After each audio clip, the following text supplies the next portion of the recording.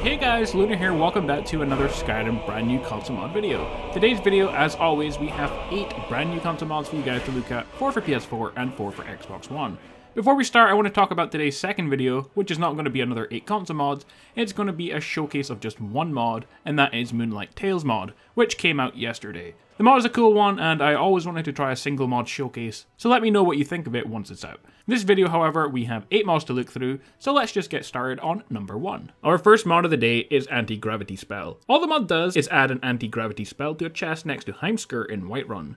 The spell needs no explanation, it disables gravity for whoever you cast it on, and it sends them flying into the air, and of course they take a huge amount of falling damage. A cool mod to use on your enemies and anyone you find really annoying.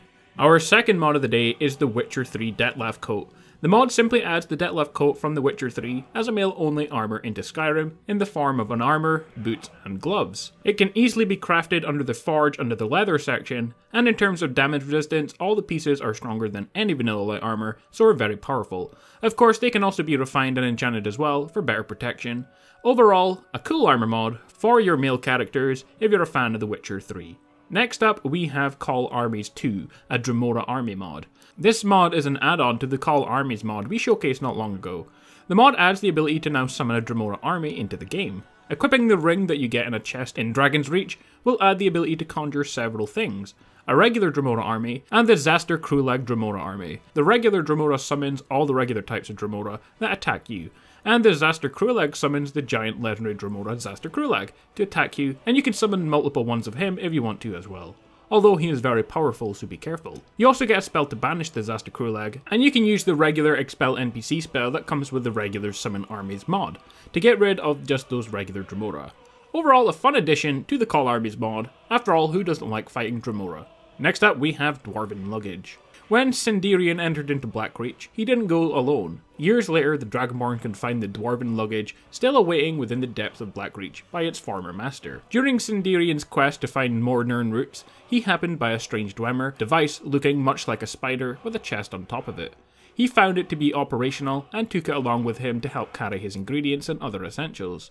When Sinderian met his untimely death in Blackreach, the faithful Dwarven Luggage stayed at his side. So what does the mod add? Well, you get Dwarven Luggage. It adds a Dwarven spider chest that follows you around and helps hold a near limitless amount of weight within its interdimensional space. He doesn't count as a follower, so feel free to add any follower you like and summon him at the same time. You can tell the Dwarven Luggage to wait for you, or he can follow you around. The Dwarven Luggage has a summon spell which allows you to call it to you, along with all the gear you stash on it. And of course, all the gear you put into this mod is safe, so you'll never lose any of your important stuff that goes into it. The Dwarven Luggage can be found with Sinderian's remains when you enter the field laboratory in Blackreach. And while this is a simple mod, I really like this one.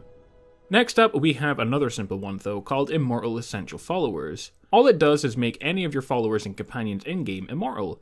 A lot of follower mods come with this, but plenty of followers and companions in the vanilla game, especially the mercenary type ones you find in inns and pubs and stuff, they usually are unessential. Well, with this mod enabled, you no longer have to worry about your non-essential NPCs, followers, dying on you. And this includes companions as well, like dogs. Our 6th mod and second last mod of the day is a player home. Now the mod is made by Eleonora, so before we even look at it, we know it's going to be very well made. The mod adds a small shack opposite Honningbrew Meadery, with tons of storage, unique items, and most workstations. Now, I have the People of Skyrim mod installed, so that adds in loads of stuff around Whiterun, and this clashes actually with this mod. However, I don't think the clash is too big, and it just adds pretty much a tent into the corner of the garden, and I think it fits in okay. However, I have showed you what it looks like with and without the People of Skyrim installed as well, just so you can decide, but I like it with it installed. So we're going to take a look at all the house's features. You can safely store away and display Dragon Priest masks, display tons of unique items in the game, reset crafted items to re-enchant and temper them, a reset font that lets you remove enchanted and smithing upgrades from player created items. You also get all vanilla workstations and storage areas, awesome clutter and some new shiny textures, cool looking custom storage, space for all your books. The house comes with custom music, which I actually really like.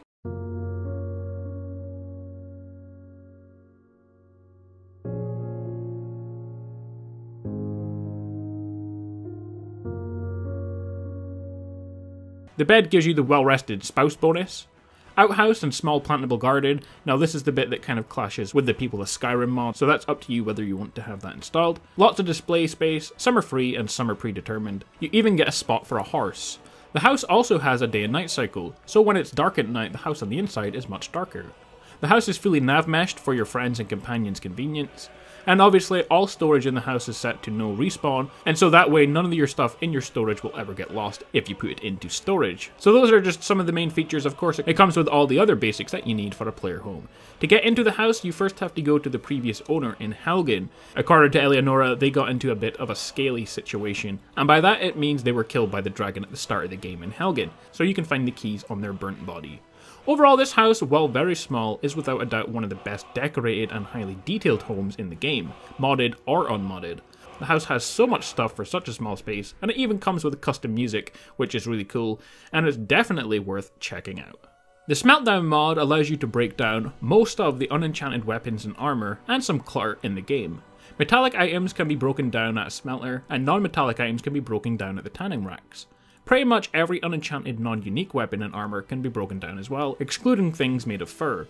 Jewelry is now able to be broken down as well. You can smelt them down into ingots at the smelter and pry the gems out of the tanning rack. Also, forsworn weapons, bone mold armor, along with human and troll skulls can be broken down into bone meal at the grain mills. Yield amounts vary between items, and for the most part, you're not going to get back quite as much as you put in.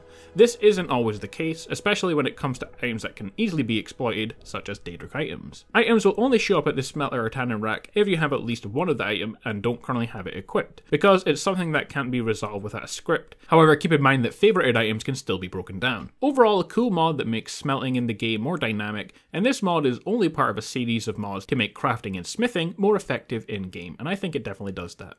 Our final mod of the day is called Zachary Dodovakeen, which if you translate means Sword of the Dragonborn. When you equip this sword, you will unlock a special shout called Rage of the Ancients, which we will look at in a second. The weapon's damage is more powerful than a Dragonbone Greatsword, so the base weapon is incredibly powerful to use even before you use the shout Rage of the Ancients. The shout itself, once you use it, does 4 things. 1. It enchants the sword with a damage boost based on the number of dragon souls you have. It adds a dragon aspect effect with a small twist, so you have this cool dragon effect which makes you kind of glow red, which is really nice. You summon a super powerful army of 5 ancient dragonborn to obliterate your foe, and they have just the regular dragon aspect with them. Lasts for 5 minutes, and they are very strong. They use shouts, they attack things, and even when I was attacking this fart, none of them died. So I don't know how much health and how much damage they do, but they are very powerful.